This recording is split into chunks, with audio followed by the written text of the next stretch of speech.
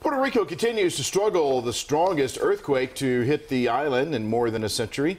Some areas are still without running water or electricity. And WJZ is live tonight. Rachel Menentoff reports a group of volunteers and religious leaders from Baltimore and beyond are now getting ready to travel to the island to help with rebuilding and recovery. Rachel.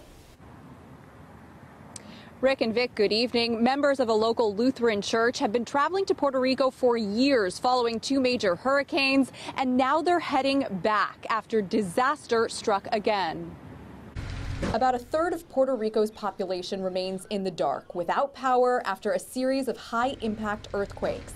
A major power plant that generates more than a quarter of the island's power was severely damaged by one of the strongest earthquakes since 1918. The 6.4 magnitude quake destroyed buildings and killed at least one person. The sense of despair and hopelessness that brings after having rebuilt is a familiar refrain from those friends. Members of Breath of God Lutheran Church in Highlandtown have been traveling to the island for the last 3 summers, helping to rebuild after Hurricanes Irma and Maria. Now, Pastor Mark Parker says in the aftermath of the earthquake, their work might be more extensive this time around, but the commitment is exactly the same. One of the tasks of rebuilding is actually to strengthen the community and the infrastructure to be able to withstand future natural disasters. The church is now recruiting close to 200 volunteers to join in its efforts this coming summer. Whether it be rebuilding some of the things that we had done and put into place there before, or something completely different. A mission intended to help reestablish and strengthen homes, businesses, and places of worship. You see signs of that resilience that you've built into the physical infrastructure.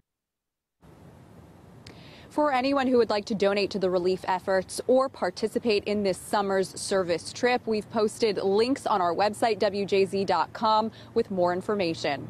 Reporting live, I'm Rachel Menentoff for WJZ.